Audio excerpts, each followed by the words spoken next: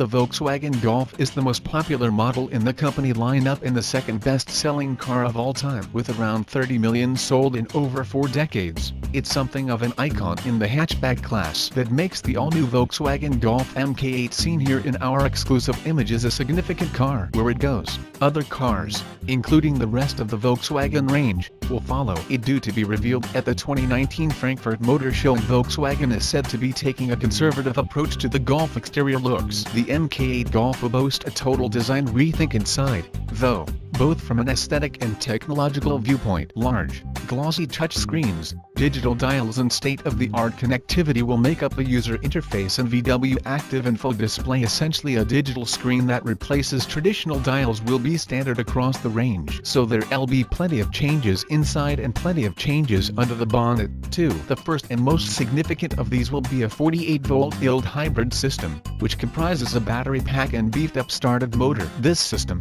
a similar version of which is fitted to the latest Audi A8, will enable the Golf engine to totally switch off when coasting in order to save fuel, powering back on seamlessly when called on. Volkswagen chairman, Herbert Diess, said, "Mild hybrid systems will play a major role in the next generation of Golf, then probably further ahead it will also be in smaller segments."